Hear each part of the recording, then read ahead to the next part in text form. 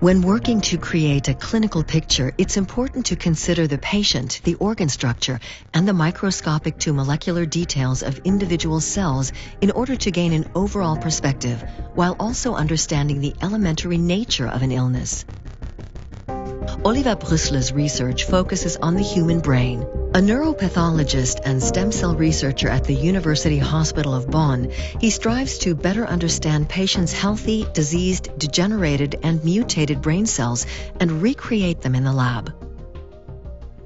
We use stem cell technology to produce brain cells in the laboratory from blood samples or from skin samples, and we use these cells for two different purposes. On the one hand, for disease research. We want to understand how disease processes operate in the nervous system. This involves neurodegenerative diseases, psychiatric diseases, but also malformations of the brain.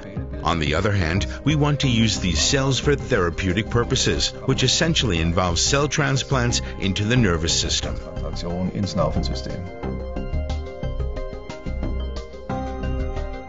In order to achieve this, Brüstle and his team have established a series of methods to develop standardized stem cells found in the nervous system, and even mature nerve cells from skin and blood cells. Die Zellumwandlung ist eine faszinierende Sache. Cell programming is a fascinating process. So-called transcription factors are essential in this process. These are powerful genetic switches that can transform programs in the cell and thus change the differentiation of the cell.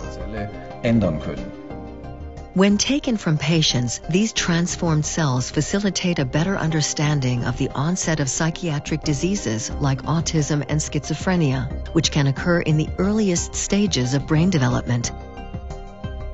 This could lead to improvements in the drug therapy of such diseases. This way, we observe the earliest changes that occur as the cells are maturing in the dish. In other words, we're sort of watching the disease develop. When it comes to therapy approaches for neurodegenerative diseases, the focus is instead on how cell models can also be used to test agents and how cell loss in the brain could be compensated.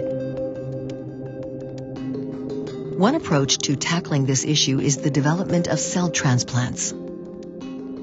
The great difficulty or challenge is that there are few diseases in which only one type of nerve cell preferentially fails. Many diseases affect a wide variety of neuronal subtypes, for example, Alzheimer's or stroke.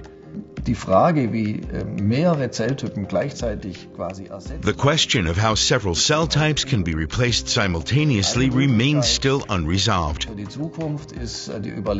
One possibility for the future might be to consider integrating human neuronal networks into the brain, and to explore the extent it can adopt and make use of such networks in the context of plasticity processes.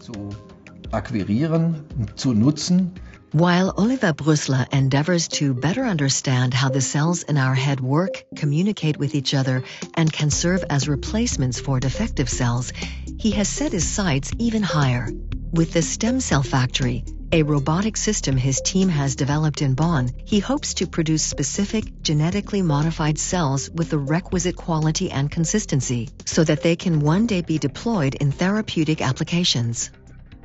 For Brüstle and his team, researching diseased brain cells and potential ways to heal them requires a great deal of discussion and exchange. It also involves extensive cooperation with other institutes at the University Hospital of Bonn. Their combined efforts promise to bring about a better future for patients.